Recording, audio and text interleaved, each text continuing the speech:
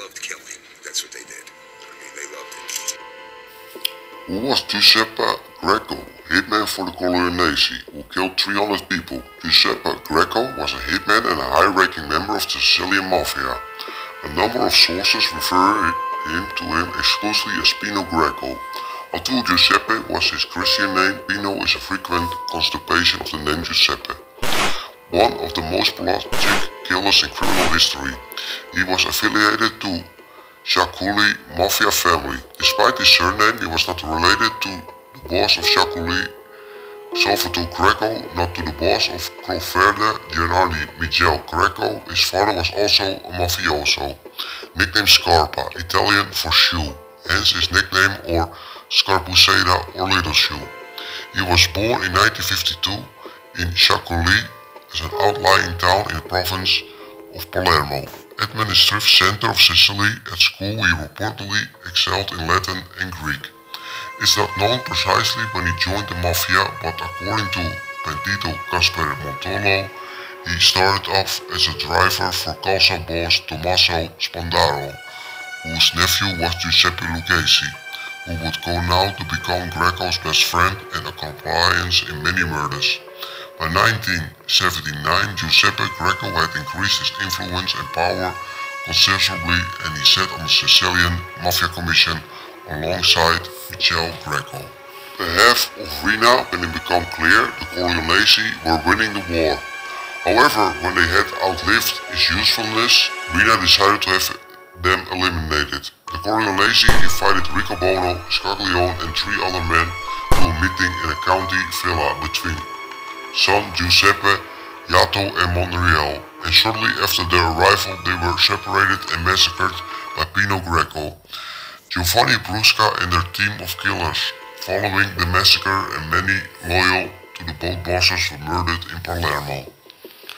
By then, Greco was believed to be the underboss of the Sicilian family. Rather than delegate murders to his underlings, however, he continued to personally take part in them himself.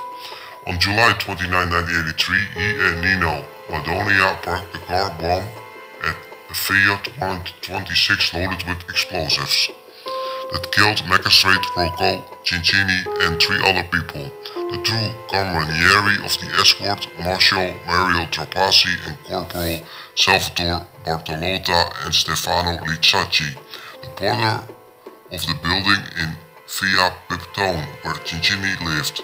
The one survivor was Giovanni Marcuri, the driver of Cincini's car. By the end of the second Mafia war, he was one of the most prominent of the new generation of mafiosi, who had equivalent themselves in the second Mafia war and reportedly acted like he was the boss of Sicily, whilst the actual boss was Michel Greco was hiding. He was also built up following a younger mafiosi who looked up to him, even more so than they did the Corleonesi bosses. Riina apparently felt the need to reduce the strength of Sicilian family by eliminating its most prominent killers, starting with Scarpuceda. In order to weaken Greco's position, Riina ordered the massacre of Piazza Scaffa. When 8 people were killed in the Sicilian Monumento, the victims were gunned down with shotguns in a barn. Greco was not informed as part of the deliberate strategy to show his lack of effective power of the territory under his jurisdiction. One of his last crimes was leading a large hit squad that abused and shot to death police investigator Antonio Casare on August 6, 1985.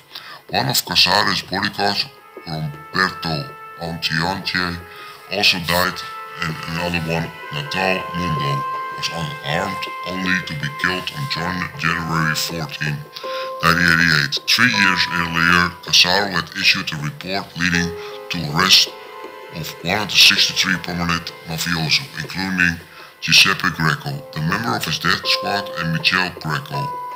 Sometime in December 1985, a month after Casaro's assassination, Greco was murdered in his home.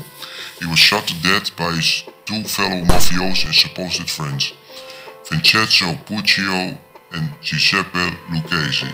Although the orders came from Riina, who had felt Greco was getting too ambitious and too independent-minded for his liking.